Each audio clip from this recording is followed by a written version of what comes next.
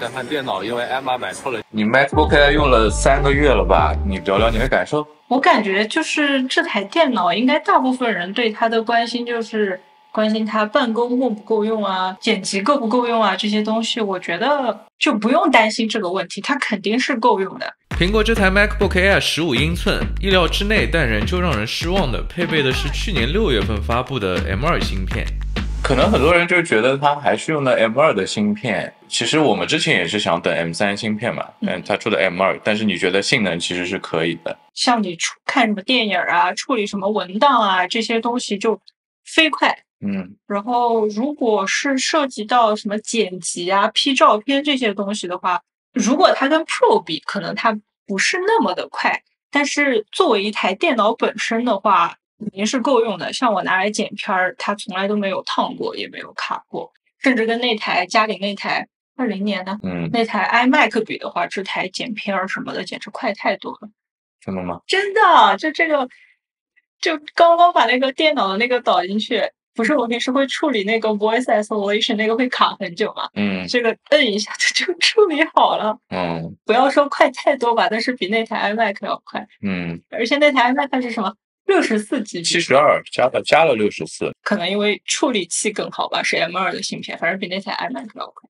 也不一定是处理器更好，可能就是软件现在更兼容他们自己的芯片。是的，是的。如果是办公的话，其实可能跟英特尔比的话是不相上下的，跟英特尔芯片比。但是如果你是用苹果自家的软件的话，因为它都是为 M 芯片优化的，所以用苹果自己的软件就感觉这个真的是非常的流畅。比如用软件，我用它自家的 Pages 的话，就会比用 Word 顺手很多。就不光是卡不卡，就包括它那些软件本身的一些设置，用起来也是体验更好的。我们手上这台 MacBook Air 是8GB 内存，512GB 存储，星光色，替代的是 Emma 上一台2017年的 MacBook Pro 15英寸，16GB 内存，256GB 存储。那这台存储空间，你这次选的512是为什么？我买上一台 MacBook Pro 的时候，就我是把它纯拿来办公的嘛。其实如果这一台我也只是纯拿来办公的话，我觉得256肯定是够用的。买512的话，完全是考虑有一些时候我需要剪辑，然后那个的话对空间的要求就会比较大。我同意，因为剪辑的话，它那些临时的数据会占很多嘛。但我记得那台 MacBook Pro 的话，1TB 基本上可以同时剪3到4个了，对吧？对，大部分时候。所以这个512的话，就是你临时剪1到2个，应该也是可以的。感觉画面里有点像在做新闻联播。陈奕迅。其实还有一个问题啊，就我觉得应该是很多人选这个机器的时候，他们一直在考虑的，因为就是 M2 Pro 的 MacBook Pro 14英寸的，可能其实价格差不多，可能稍微加一点点就可以够到 MacBook Pro 了，而且是 M2 Pro 芯片。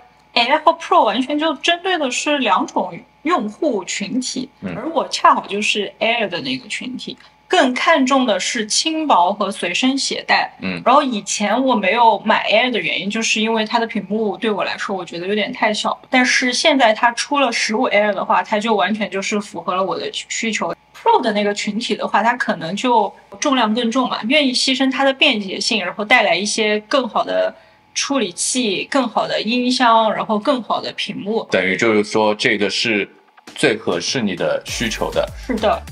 你今天要去开会啊？你准备把 Air 带上，带 Air 就不用带电源了是吗？ Air 轻还是你公司那台电脑轻啊？可能其实差不多，但是带公司的电脑电池不行，充电器加起来就重。对，另外我还想提一点的，就是它对我非常重要的一点，就是我以前用的 MacBook Pro 老的英特尔芯片的版本嘛，它的电量给我带来了非常大的一个困扰，因为很多时候我带出去，它续航只能那么3-4个小时什么的。我单位给我配的那个本儿，它的续航也只有这么多。它现在 M 芯片的续航真的是太优秀了，就让我出门在外的时候再也不用有电量的焦虑了。像在音响上的话，如果是在外面办公的话，它其实大部分时间你也是戴耳机嘛。然后你在家里的话，如果你想要更好的音效呢，就用HomePod的。然后在家里的话，就通过别的手段来提升它的一个音效。价格呢？价格你就完全没考虑了？价格我能接受，所以我就买了。其实我也比较同意，就是它虽然就它本身也不便宜，然后很多人本来就已经觉得好像买它性价比没有很高了，但同时又为了性价比又想加几千块钱买 MacBook Pro， 我觉得这个想法其实有点矛盾，因为你考虑 Air， 说明 Air 的性能对你来说就够了，结果你反而还要加钱买一个听起来好像性价比更高，但你可能用不上它功能的产品，听起来性价比高，但实际你拿到手你又用不到它，那岂不是性价比更低？花自己能够承受范围的钱买一个自己最需要的产品。现在如果让我选2台电脑，就是我自己的那台16寸 MacBook Pro 和 Emma 这台15寸的 MacBook Air， 我应该是会犹豫一下，而且我最后应该是会选这台 MacBook Air 的。我还记得几年前选笔记本电脑，我会很关注参数，什么处理器、第几代、显卡是什么、用什么硬盘，在五花八门的品牌系列里小心翼翼地挑一台。最终体验怎么样？有点像是抽奖。And this is the present for my wife because she needs this one. 这些年来，随着 MacBook 技术的提升，我觉得我挑笔记本电脑的心态变了。现在我再也不关注 MacBook 的参数，每一台的性能都能满足我的性能需求。我觉得就挑一台负担得起、喜欢的就好。哦，对了，千万别像 Emma 一样选错成英式英语键盘。在看电脑，因为 Emma 买错了键盘，她买了个UK 的键盘，结果到手之后发现是不一样的，跟平时用的，但他以为 UK 会跟 Australia 的是一样的，但其实不一样。已经换好了，非常快，没想到它有现货，不知道为什么之前的是要从国内寄过来，就是拿到了。